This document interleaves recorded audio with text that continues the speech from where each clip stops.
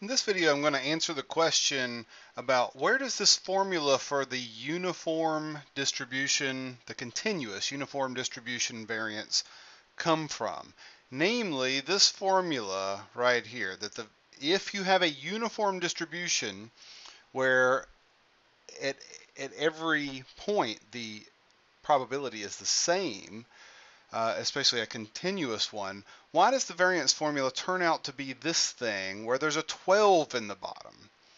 Now, I'm not going to go through every little step, but I'm going to show you the reasoning behind how this formula could be derived, and then I have this derivation of why it's b minus a squared over 12 on my website www.berkeyacademy.com, and the file is called uniform variance, something like that. So go to my website, click files, and you can download this little derivation if you want to go through every little step.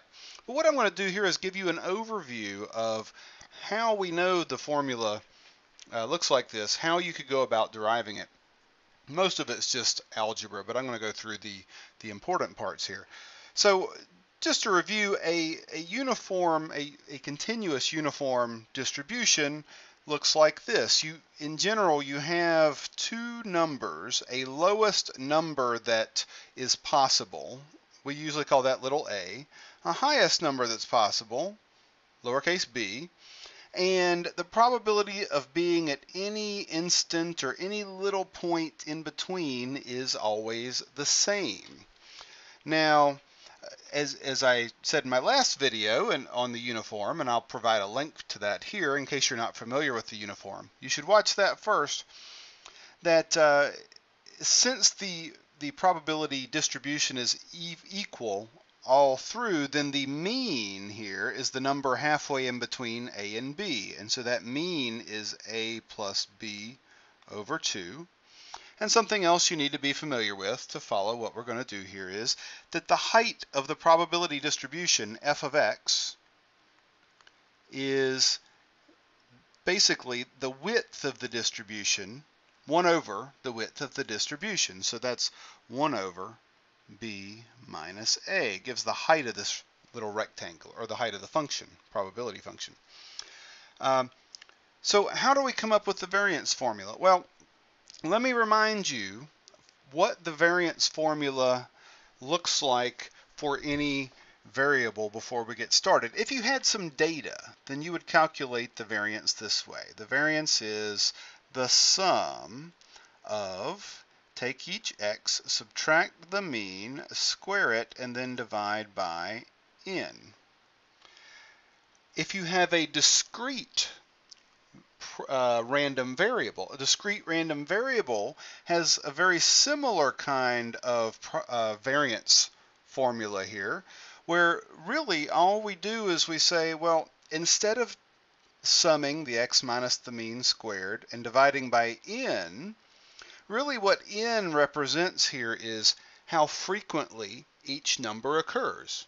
Well, 1 out of n times, right? 1 out of n times.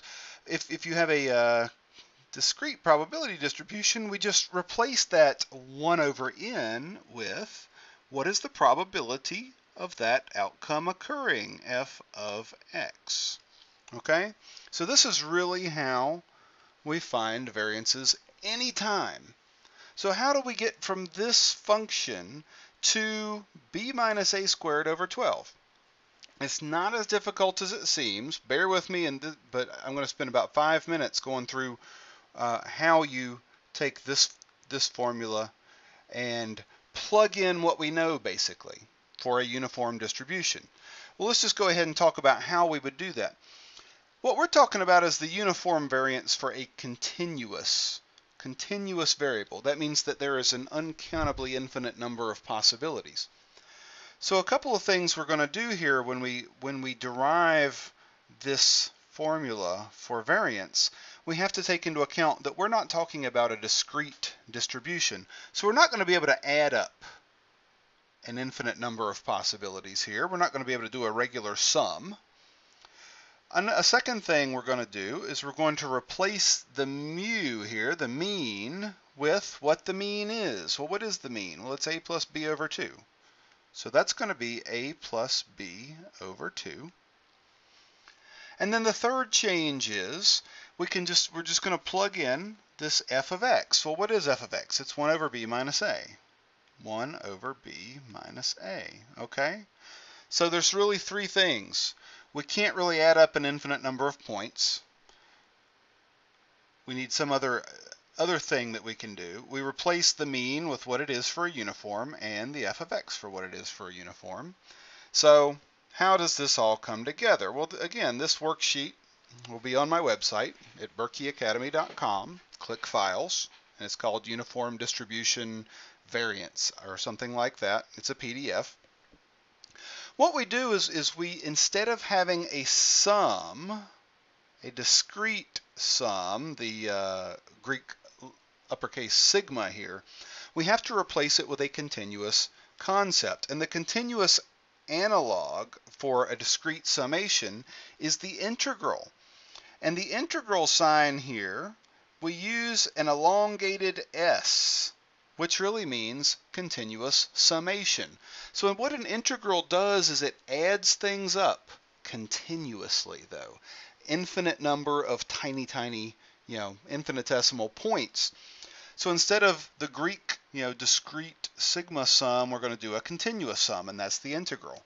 And we're going to add up from a to b, a continuous sum, integral, x minus the mu squared, right? X minus the mean squared, times f of x. And then we add this little dx on the end that just says, what are we adding up with respect to? Well, we're going to go from, if you're thinking about this graph, a to b, along the x-axis, basically.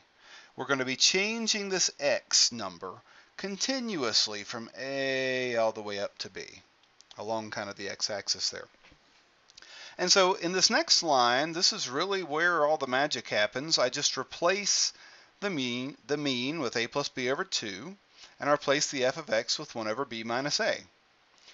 And in the next line, I'm just going to go through the next line very briefly here, and then I'm just going to tell you the rest is algebra. It's just a lot of nasty algebra. Basically, all I do here is I say, well, what is the integral of this thing with respect to x? All right, and I replace it with the integral. And then I simplify that a little bit here. And then on the next line, oh, sorry, actually, I'm sorry, I just misspoke. I didn't do the integral yet. Right here, I'm just doing some simplification. On this line is really where I do the integral. The x cubed terms go up a power. It's kind of the opposite of doing a derivative. So instead of x squared, we have x cubed. Instead of x, we have x squared, and we divide by 2, etc. And then now, here's where we evaluate this integral at b. So we plug in b for x everywhere.